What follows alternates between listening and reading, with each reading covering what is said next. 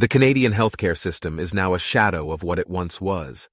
Back before the advent of the pandemic, it was celebrated as one of the best healthcare systems in the world, but now it is struggling to maintain a reasonable standard. The cause of this is certain. The woes of the healthcare system in the country began with the mismanagement of hospital affairs by the Trudeau government. Back when the pandemic was still fresh, and even at the point when it dwindled, the federal government enacted measures they claimed would help stall the spread. These measures resulted in a massive reduction in the hospital's workforce. While this tragedy occurred in hospitals nationwide, the federal government made no conscious effort to remedy the situation. Ontario's patient ombudsman says he has seen a rising number of complaints about the poor quality of care in the healthcare system and an increase in the use of force by hospital security. The findings were mentioned in the patient ombudsman's annual report, which was released yesterday. There were more than 300 complaints in the 2021-22 year, with most concentrated in the Toronto area and Northern Ontario. Craig Thompson, who is the ombudsman, said that most complaints centered on lack of access to care and inadequate staffing. You see, these issues arose during the pandemic and were never addressed. Instead of this Liberal government exploring options on how it can work with provincial governments to fix the problems they caused, Trudeau is ever so focused on pushing his carbon agenda.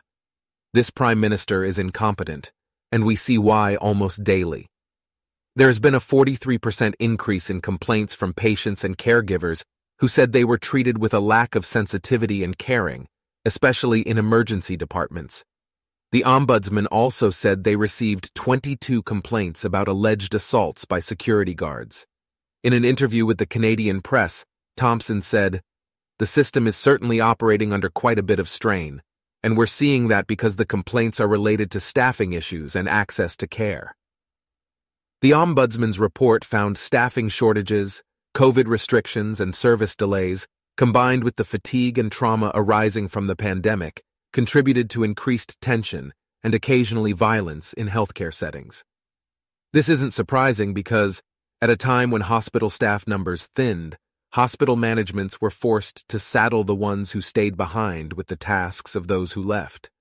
This meant that there was more work per hospital staff without assurance of a corresponding increase in pay because the economy was a wreck then, and it affected workplaces like hospitals.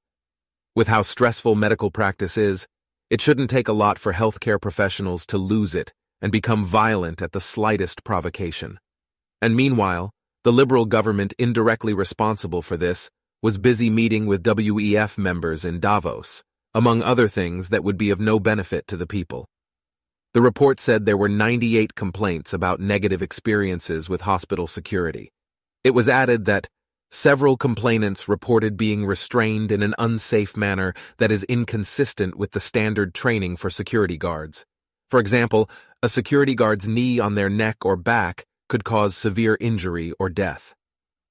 Most of those incidents with security guards occurred in emergency departments, in mental health wards, and at screening.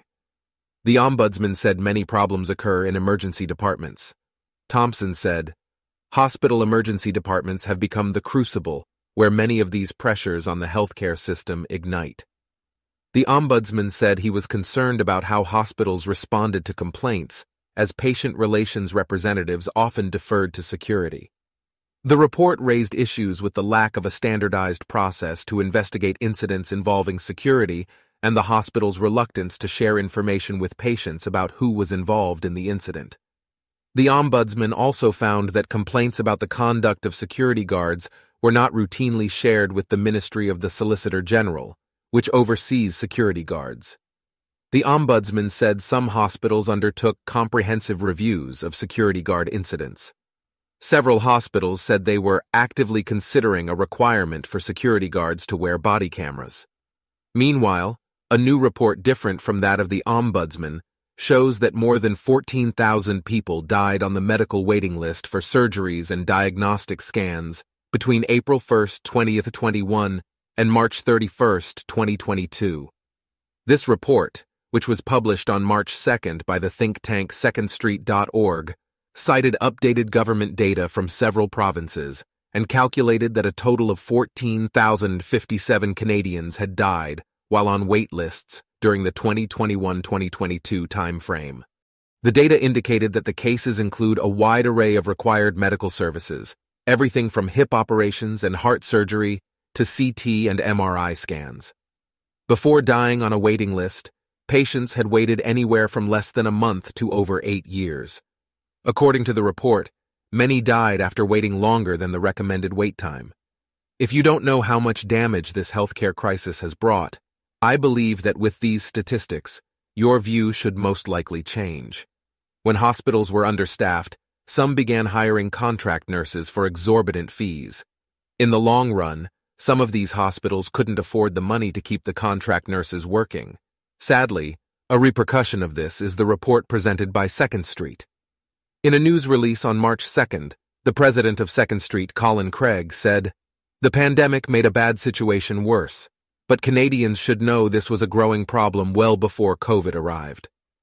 Each year, secondstreet.org files Freedom of Information requests nationwide with health regions and provincial health bodies and obtains data on the number of patients who are removed from waiting lists for surgery, diagnostic scans, and appointments with specialists due to death.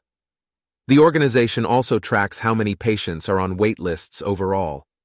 The think tank said some provinces extensively track and collect wait time statistics, while others collect very little or none.